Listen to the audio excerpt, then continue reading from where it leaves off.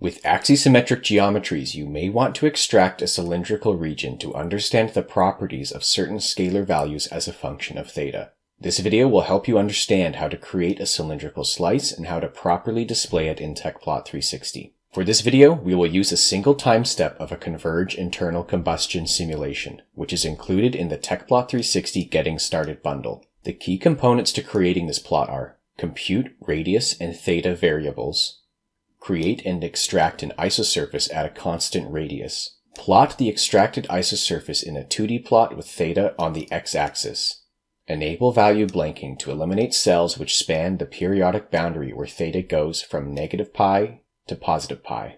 This will be explained in more detail below. The first step is to load the data and compute the new variables we will need to extract the isosurface and to unwrap it in a 2D plot.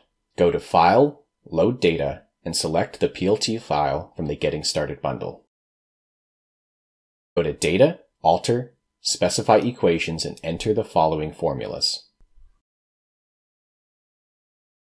Activate isosurfaces and define an isosurface using the radius variable. You may need to visit the Contour Details dialog to change the contour group variable assignment. Toggle on translucency to see the isosurface. Use Data, Extract isosurfaces to create a new zone from this isosurface.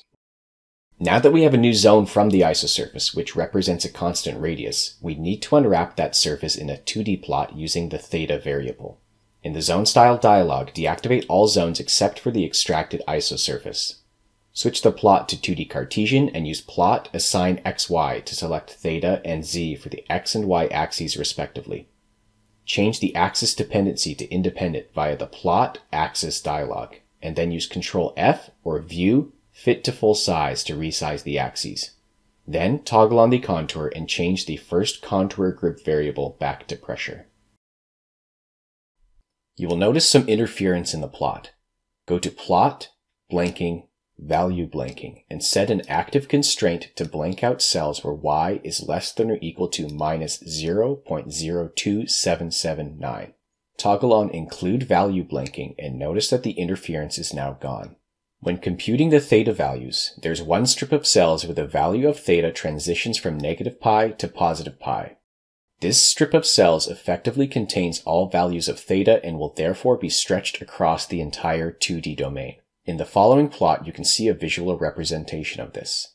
The plot on the left shows the cylindrical slice colored by theta, and the strip of cells which represents all values of theta can clearly be seen. In the plot on the right, we've assigned the x-axis to the theta variable, and again, it can be seen how that strip of cells is stretched across the entire theta domain. In 2D plots, there is only the concept of an x and y variable, so that strip of cells which is easily seen in 3D space will be drawn on top of one another in 2D space.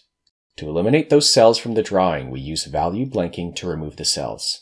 In this case, those cells correspond with the y minimum value, which is why we use value blanking of the y variable at the y minimum value. This brings us to another option for plotting a cylindrical slice. Instead of plotting in 2D, we can plot the cylindrical slice in a 3D plot, with theta on an axis such as the x-axis. Just make sure to rotate the plot correctly such that the stretched cells are in the back. You can easily do this by first viewing the plot in the XZ plane view, then go to View, Rotate.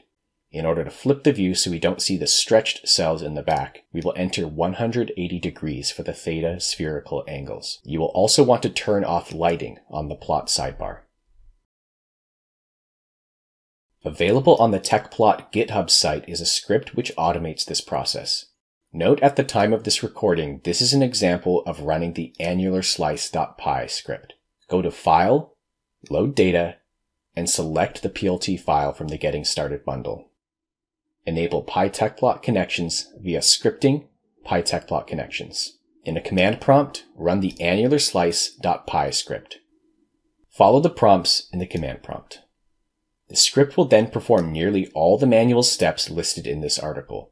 The result sets up value blanking to use the minimum y value, which is not sufficient for this case, so you will have to add a small epsilon to the value blanking constraint yourself. Or, as was shown earlier, we can visualize the plot in 3D. This concludes the tutorial on creating and visualizing unwrapped cylindrical slices in Tecplot 360. Thank you for watching.